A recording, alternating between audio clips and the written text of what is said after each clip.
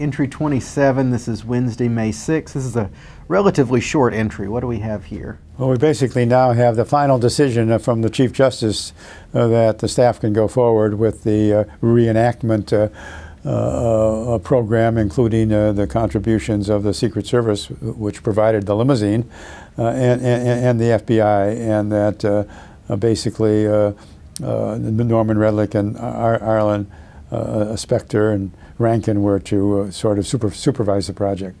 The limousine the Secret Service provided was actually it was the follow-up car that was behind the limousine in the Dallas parade. Is that correct? Well, I think so. Did it have the exact dimensions of the limousine? I know that the presidential limousine was not in service at that time. It was being rebuilt with titanium doors and a permanent hardshell top, but I believe it was the Secret Service follow-up car, which I think was called Halfback, and that was what was used for the reenactment. There is a thing at the very beginning here I want to ask you about. You say, "I did not attend among other reasons because apparently the Chief Justice had commented at my presence in the hearing the prior day." So was he unhappy that you had sat in on some of the hearings? Yes, apparently he was. I sat in on the hearing of the three FBI agents, and I thought that the Department of Justice would have a particular interest in that. I understand his point. I mean, I had a wide range of duties at the commission, and it may have looked like I was just amusing myself.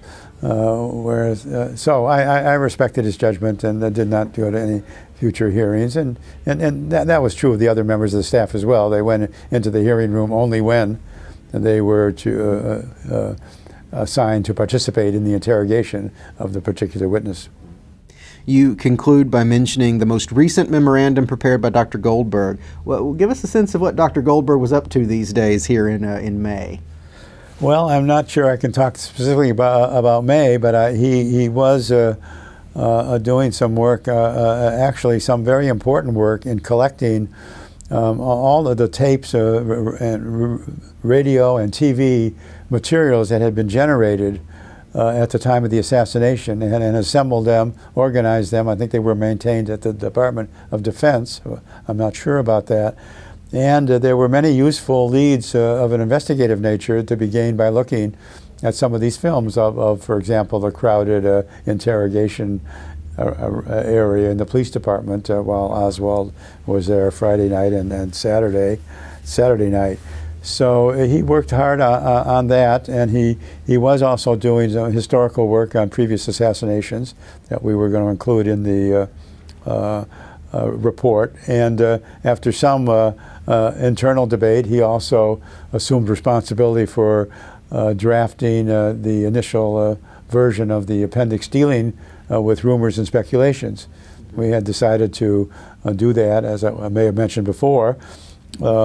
And it proved particularly useful because the idea was that every allegation or rumor that we addressed had to have its rebuttal in the text of the report, so that the appendix could review the rumor or allegation and then answer it by referring to previous pages within the report. Right. So there were, after a draft was proposed, it was discovered there were 5, 6, or 7 allegations that had not been treated or addressed directly or adequately in the report, and so the responsible authors or editors of that section went about to remedy that deficiency.